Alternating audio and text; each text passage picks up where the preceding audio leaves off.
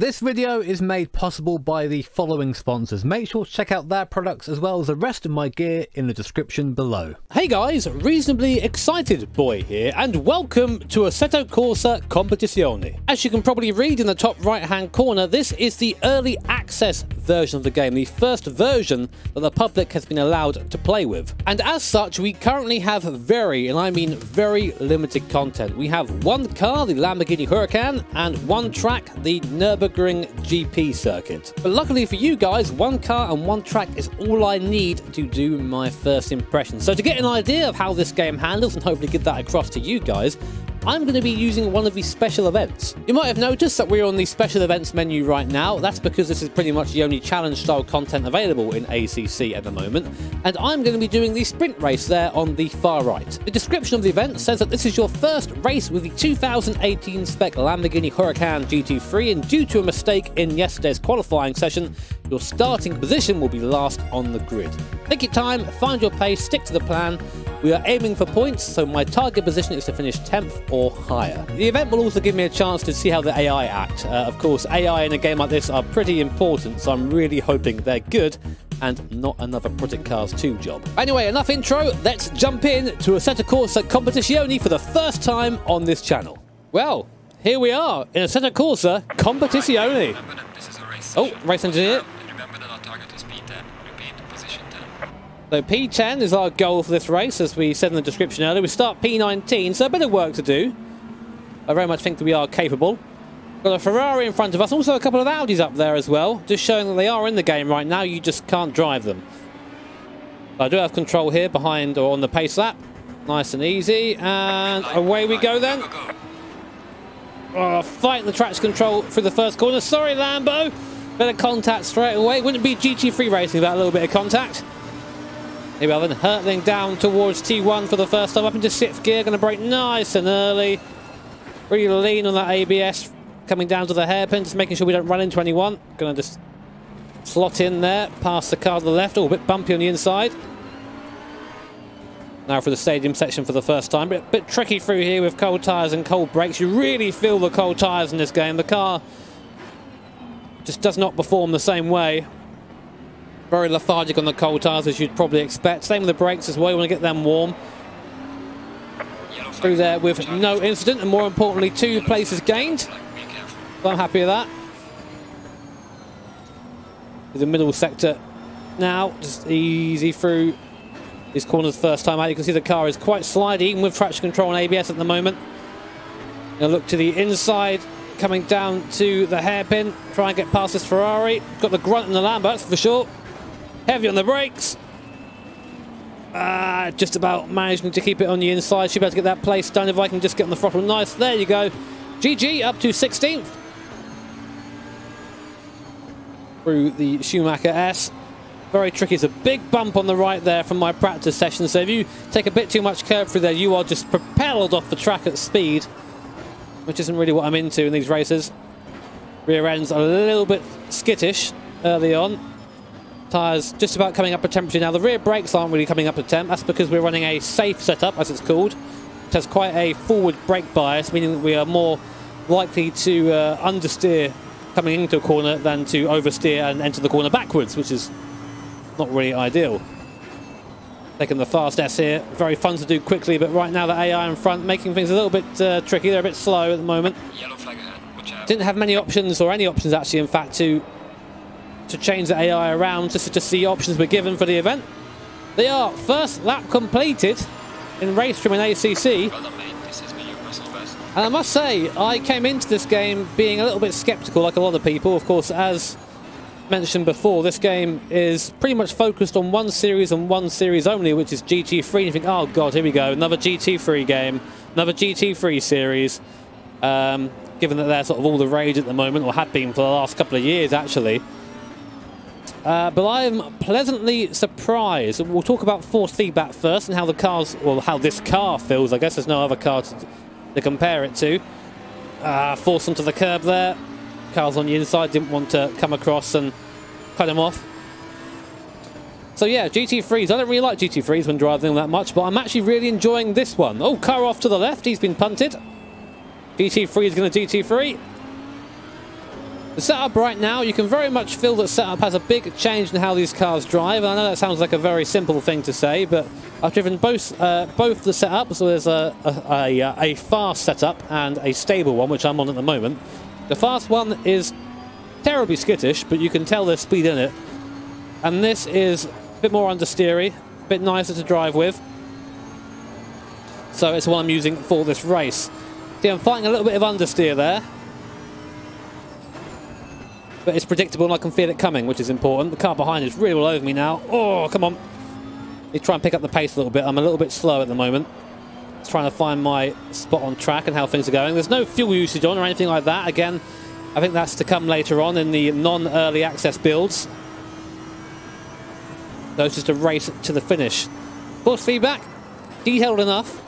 Comparing it to a Assetto Corsa, it feels there is some similarity there, definitely. I'd say that at the moment I still prefer the Assetto Corsa GT3 handling, but I think that's more because I'm using an OSW and I haven't really dialed in my wheel very well yet. There are only a couple of options for me to choose from, so I'm not quite 100% there with wheel feel at the moment. But otherwise, it's a very good first impression, enough detail to know what the car is doing. If I were to give it, I don't know how I'll describe it maybe, I'll describe it like a better version of the iRacing GT3s in terms of feedback. There's a lot more weight than I would like there to be for me to find the detail. It isn't a matter of turning up detail and turning down weight. Wow, that's very wide there. You can hear as I get offline, picking up all the dust and all the nasty stuff there offline. That's pretty cool. Side by side. You can already tell the AI is better than it is in the Assetto Corsa. They're a ton better. I haven't seen anyone absolutely wreck it yet, apart from that guy on the left who's just chilling out. Leave him alone. But otherwise, they seem to be pretty competitive. I've not been forced off the circuit or punted from behind Project Cars 2 style yet. Still waiting for that to happen though. But yeah, I'd say like a more predictable version of iRacing's GT3 cars, and you know, I drove the Audi in that for quite some time. The Audi is essentially just a Lamborghini Huracan anyway, so it's a good comparison to make. Get off this curb. Nice and easy. My favourite feature so far has to be the tyre warming and the brake warming as well, because I am getting a bit faster as time goes on. I'm still not quite where I want to be in terms of ultimate speed around the circuit. You see, I'm struggling a little bit out of corners. I'm not quite 100% comfy, but that's just me not being a very good GT3 driver, to be honest.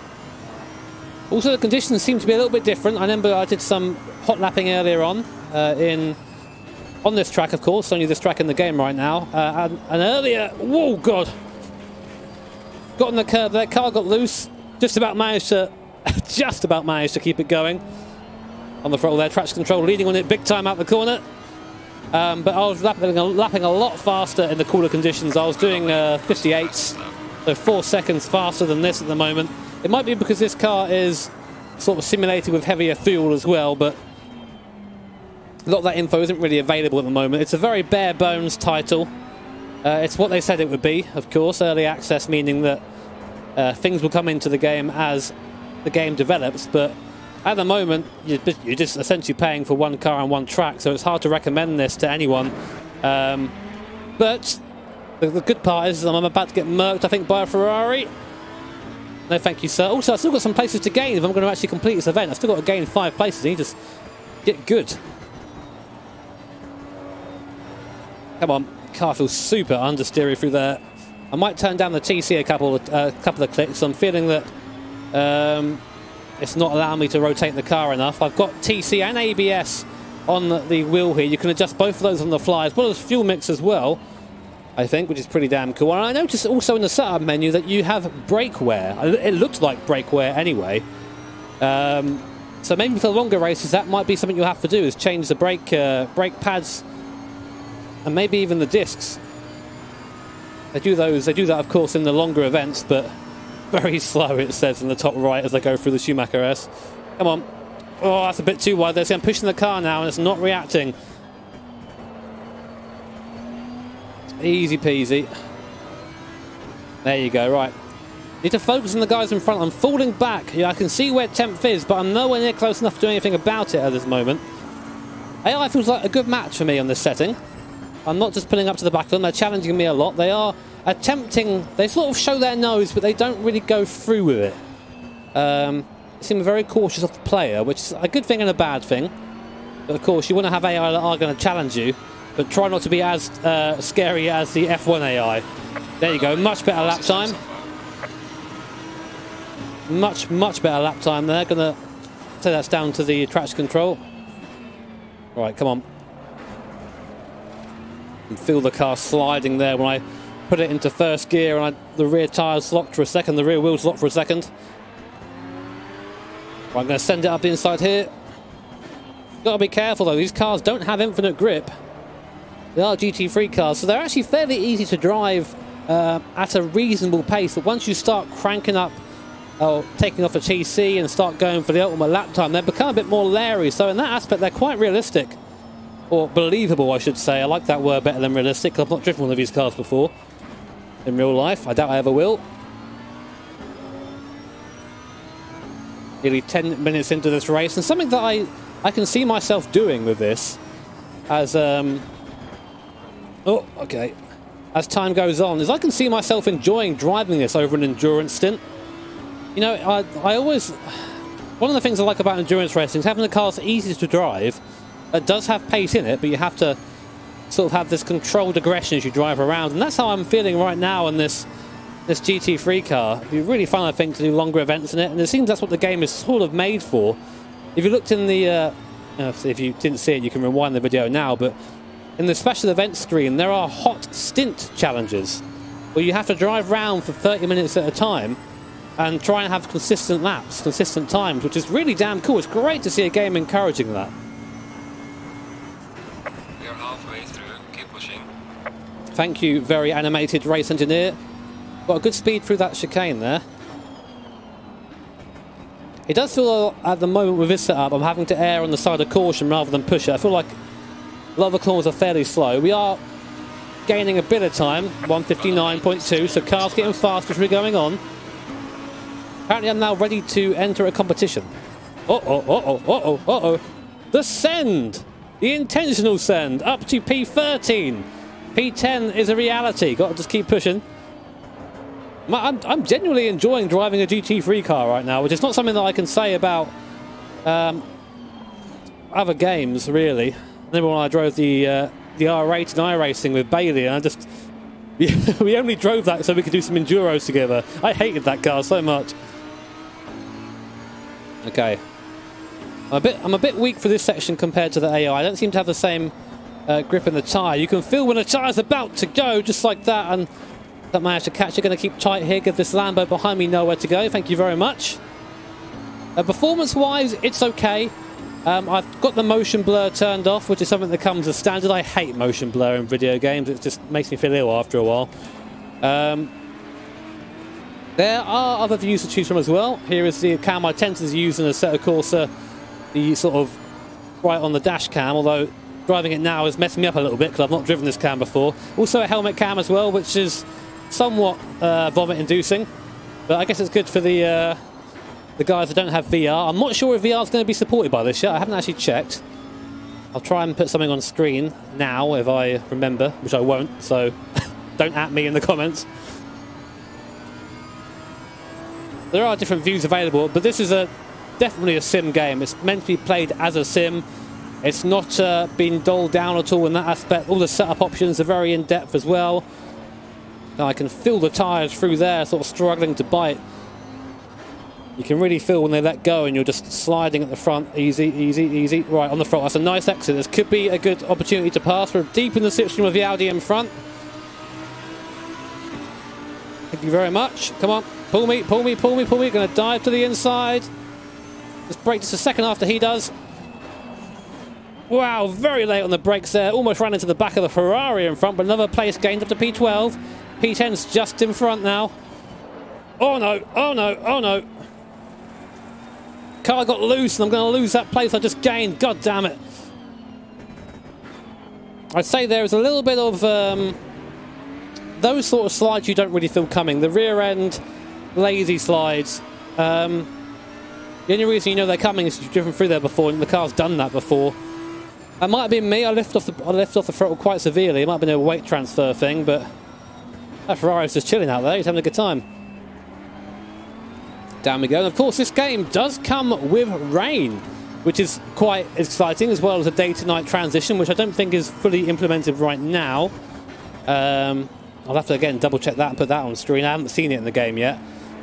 But these are all very exciting things for endurance races, because there isn't really any game that does that well. I mean, you have Assetto 2 that does do rain and day to night, but the rain is odd, and day to night seems to have interesting graphical things when you're on certain machines. iRacing, of course, has no day to night at the moment, and no rain. But the rain, I have driven the rain in this. If you guys are interested, I'll do a video of me driving in the rain, give you more of an insight. I think it still needs a bit of work. It does just sort of feel like a slippier dry track at the moment. But the effects are really nice. And I'd love to do some racing in the wet, especially if it's one of those transitions where, you know, you have to guess the rain and hope for the best. And it's really nice to have that in-game, especially for endurance, because that is a part of endurance racing. Alright, okay, so same position we were in the last lap. Pretty much pushing this Audi down the straight. He's going to go defensive. I'm going to go to the inside, so thank you, mate. This time it's going to stick. Ferrari in front is looking at the other Audi. Right, okay, let's be nice and calm through here. Oh, good exit out of the hairpin just about, compared to the Ferraris anyway. He's wide. Going to hug this curb on the inside. Curb is not very grippy. We're still just alongside. Oh, make it work, make it work, make it work. Running into the back of the Audi. He's so slow through there. Got to give the room to the Ferrari on the inside, but he's going to have no room to accelerate. And there we are, through into P11. Nearly past these guys. I think these are the AM guys I'm with right now. I think the pro guys are all full buggered off. Oh, that Ferrari's not happy that he's been passed. Yeah, the pro guys are already coming up the Schumacher S. I'm really behind those lot.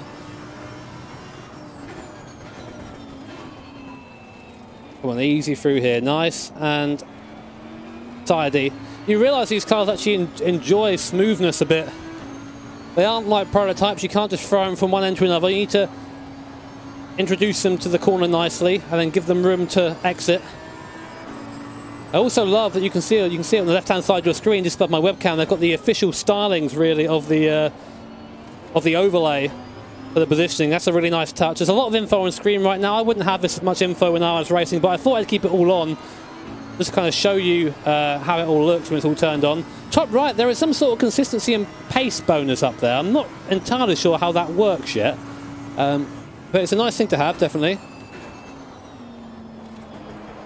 Sorry, my monitor just turned off for a second there, so I had to look at my OBS to take that out again. Thank you, monitor. I appreciate that. It's okay, though. Only one more place to gain. All right, good exit. Traction control. Thank you very much. I'm liking the TC option where it is right now. Of course, these cars do run with TC in real life, so it's nice to have the option to do that. Guy in front trying to break the toe. We'll see how aggressive we can be into the hairpin. Wow, he's a lot slower through there. I'm just going to show my nose, see if he pulls through it or not. So I'm on the outside now, very slippy out here, as noted. Am I going to make it stick? Even with the traction control, the car trying to break loose, and we're up to P10. That's our goal now. See if we can get some hot laps in. I'm interested to see if I've been held up at all by these guys. I doubt it. I think I've just been slow in general, but always good to find out. Fourth gear through here. You can hear the front tyres begging for some form of mercy. I'm not going to give it, though. I'm a mean boy. You just stamp on the throttle there of traction control and it just carries you out of the corner right now. Now we can pull away. Only 2.5 minutes remaining, though, so I doubt we're going to catch anyone, but have a bit of fun at least. Sounds are better than the last game as well. You have the very annoying compressor sound that the gearbox makes when you change down a gear, but it's there in real life, so it should be there in the game. Easy on the curb, now on the throttle. Again, you want to just sort of jump between them, really. You don't want to do much more than that.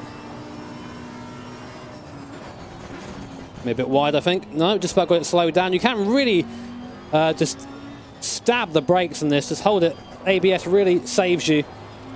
Again, these cars have ABS in real life, so I have no guilt in using them. Oh yeah, already matching our best lap time so far. Just shows you how much we're being held up by having to fight those guys. Right, speed, speed, speed, speed, speed. Very bumpy there on the entrance and exit. The curbs around here, they feel scary, you know, they feel like real life curbs almost. In a lot of games you can really abuse curbs and get away with it. Not so much in this. They're sort of waiting for you to make the mistake and go wide, and then you end up getting chucked off the track if you aren't careful. A nice lap there. See if we can improve on it now that we're free. Let's first go out there, soft. Even though I'm using traction control, it's a good idea not to just plant the throttle, because you see what happens, the car still wants to get loose. Bring it to the inside nicely. Okay, good, good, good. Getting a bit of real life sun glare at the moment as I've recorded this at a really bad time of day. This game has a lot of potential, I think. Really does. I'm looking forward to seeing how things develop. As I said, you're probably wondering, Jimmy, is it worth me buying right now? I'll say one thing. If you enjoyed the last Assetto Corsa, you'll enjoy this, definitely. Be aware, there is no mod support, from what I can see, so one of the big reasons for liking the last Assetto Corsa is there are a lot of really nice mods that came out for it. I'm not sure you're going to get that same experience in this, but if you are a fan of, say, GTR 2, that sort of game where you're given a series, given a bunch of cars to choose from and to drive, and you actually get to compete in a series as opposed to making your own, then you'll really enjoy this. And that's the sort of vibe I'm picking up right now, is a GT3 version of GTR 2 almost. I'm looking forward to seeing how the career is. There's nothing on that at all so far. As I said, it is just a single hot lapping mode, all these events that I'm doing now. So content is limited. But if you buy it now, from what I can tell from their marketing, is that you'll get the game and pretty much not pay any more unless there's DLC out in the future. The leader is on the final lap. Give it a final push. I will, random man. There you go, good through there. Oh, right up on the curb. You can really feel the jolt in the wheels you take to the curb there.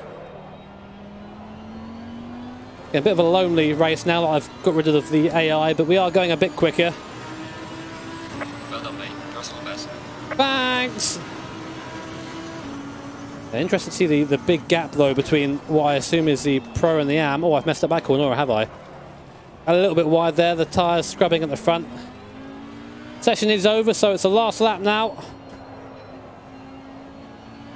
Easy does it. I'm very much looking forward to seeing how the game develops, and I've got to say a thank you to, I forget which company it was. It was some media company who basically sent me the. I'm such a professional. Who sent me this code? I'm actually playing this now on the 10th. Game comes out on the 12th. Of course, you guys are going to see it on the 12th because that's when the embargo is over. But I hope this video serves as some sort of I don't know, some sort of guide or some sort of insight for you to whether you want to buy the game or not. Again, you know, I'm a massive sim racing enthusiast, if you haven't guessed already. So I'm happy to invest any money into any new title just to see how it is. Luckily, I don't have to do that so much anymore. And I of course, am going to be watching this game very closely. But if you're expecting something exactly the same as Assetto Corsa in terms of modding, in terms of making tracks instead of silly Lego cars and vans, etc., you aren't going to get that. But if you want something a bit more organised, a bit more focused around maybe AI racing and endurance racing and racing online, which I think is pretty much what these guys are aiming for, then this is going to be a game for you. Definitely. And getting it now whilst a bit cheaper, probably not a bad idea. So yeah, final lap. Oh, God. Fun fact, I've sat up there where that green smoke is coming from. It's pretty damn cool. Into the braking zone for the last time. Sort of sad I couldn't race with the guys at the end there, but otherwise AI was good. The race was good, and for something that is in such early access, a lot of potential. Across the line there, we complete the objective only just, finishing P10 out of P19. Not going to get a faster lap either, but fairly consistent. Excellent, mate. You're on target. Now bring it back home safely. I will do. Sorry for the odd cut there, guys. I've got a little bit of a phone call coming in, but I was going to say, I very much hope you enjoyed that video. I really enjoyed doing it, and as I said, definitely going to have eyes on this in the future. If you did enjoy the video, then please hit that like button. If you really enjoyed it, hit subscribe to be notified of future videos, and make sure to hit the bell icon as well, because that way you get a notification whenever a new video goes up, maybe more ACC, or whenever I do a live stream. Take care, have an awesome day, see you all next time.